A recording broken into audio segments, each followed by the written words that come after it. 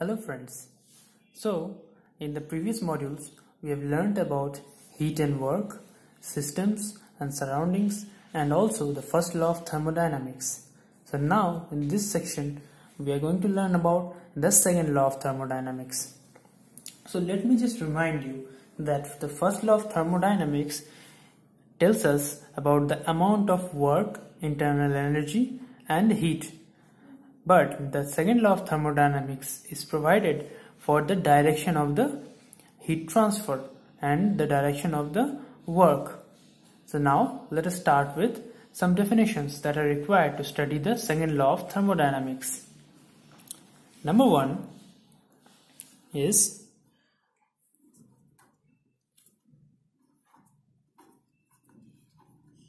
source. So what is a source? A source is an object from where the heat energy is derived. That is,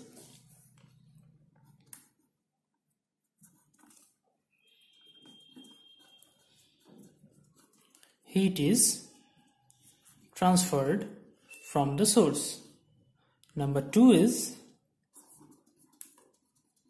the sink. The sink is an object where heat is rejected.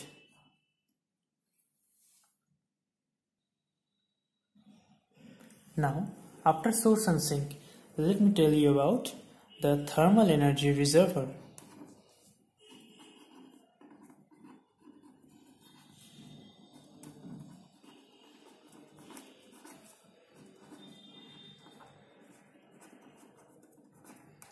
So, what is thermal energy reservoir? Remember, this is an important point from exam point of view. It comes in the MCQs. So, a thermal energy reservoir is defined as a large body of infinite heat capacity which is capable of absorbing or rejecting an unlimited quantity of heat without suffering appreciable changes in its thermodynamic coordinates. So let me write the definition for you. So as you can see, I have written the definition as a large body which is capable of absorbing or rejecting an unlimited quantity of heat without suffering appreciable changes in its thermodynamic coordinates. So this definition is very important from exam point of view, and it is of thermal energy reservoir. So let me show you how to represent source and sink.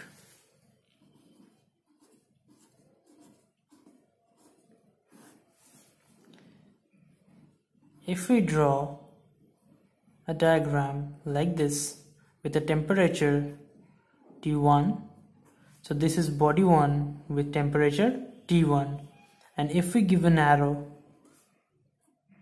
going outside of it, so this will represent a source.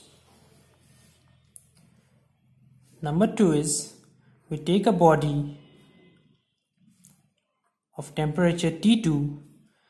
This is the body 2 with temperature T2, and we give an arrow coming towards it. So this becomes the sink. That is how we represent source and sink. So now we will see in a new page that the representation of the cyclic heat engine.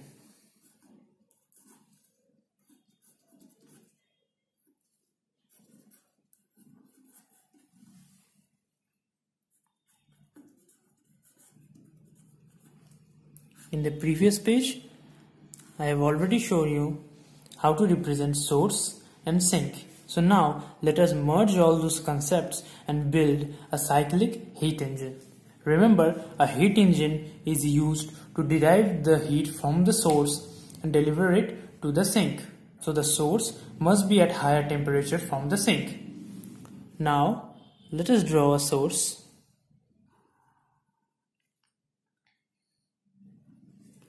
let this be body 1, which we are considering as the source at temperature T1. Let a heat that it is deriving or derived from it be Q1. Let this be the machine that is working from where heat is being rejected to a sink, that is at temperature T2, and let this heat be Q2, which is given to the body 2. So this is our conceptual heat engine, or specifically it is known as cyclic heat engine. Given the symbol like this, it is known as CHE, that is cyclic heat engine, that I have written in the heading. Now the concept is that when the heat engine is working by deriving heat from the source, this is the source, and rejecting some of the heat to the sink, it performs some amount of work. It gives out some amount of work to the surrounding. So we can write that T1 is greater than T2 to make this process possible, and also Q2 plus W is equal to Q1, that is the total amount of heat rejected and the total amount of work done by the heat engine is equal to the total amount of heat taken from the source to perform this work. So these two can be called as thermal energy reservoir.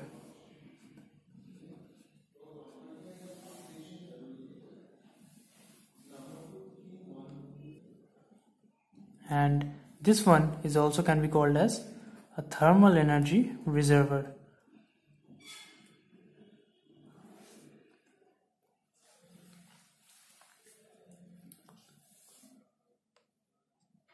Another thing is that here it can be represented as another reservoir that is known as mechanical energy reservoir. The work of the mechanical energy reservoir is just to store any form of energy or work done in the form of potential energy. Now, after the cyclic heat engine concept, let us see what is refrigerator and heat pump. We have to draw the same schematic diagram here to represent the refrigerator and the heat pump.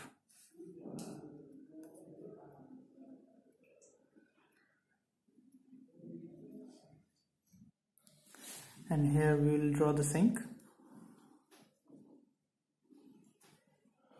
the same as the cyclic heat engine, but the difference is that a refrigerator or a heat pump sucks in heat from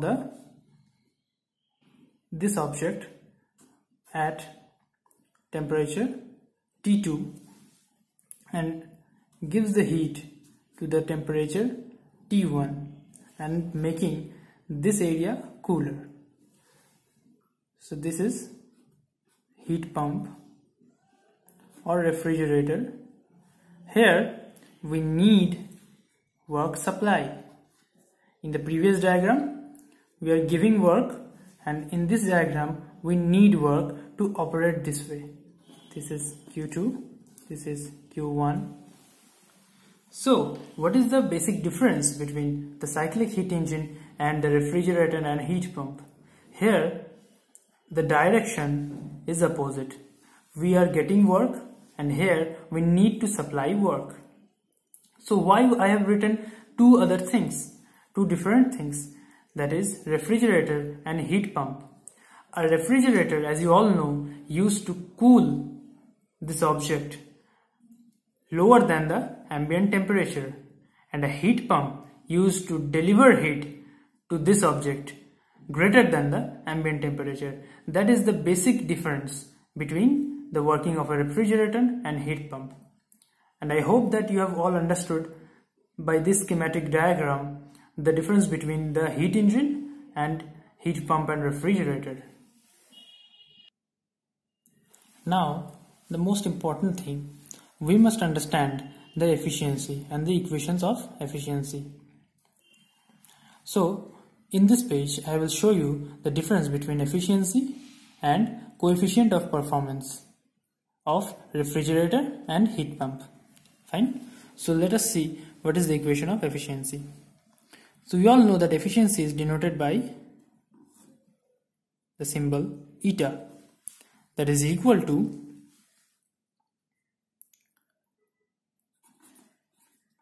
work output by heat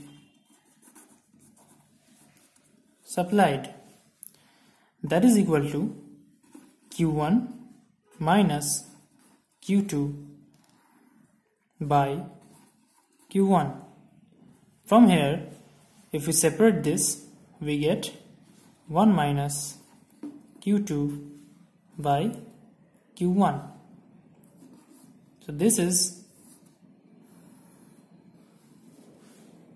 the value of efficiency of a heat engine. Now let us go to coefficient of performance.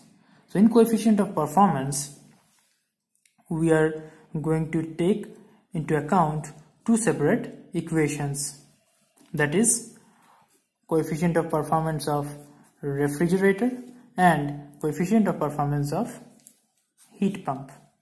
So in the diagram I have shown you and I have told you that what is the function of refrigerator, that it cools the body 2 with respect to ambient temperature and takes down the temperature of body 2 below the ambient temperature. So here coefficient of performance is defined equal to desired work by work input. So in both the cases, coefficient of performance is defined as desired work by work input. So now the difference arises when we take into account the equations. Here coefficient of performance of refrigerator will be equal to Q2 by Q1 minus Q2, as for refrigerator the desired work is to cool the body 2 with respect to the ambient temperature, and here the coefficient of performance for heat pump will be equal to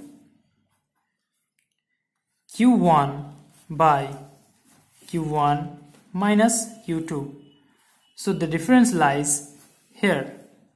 It is Q2 and it is Q1 because the work of heat pump is to heat up the body 1 with respect to the ambient temperature. So from here we can get a relation between the coefficient of performance of refrigerator and the coefficient of performance of the heat pump by coefficient of performance of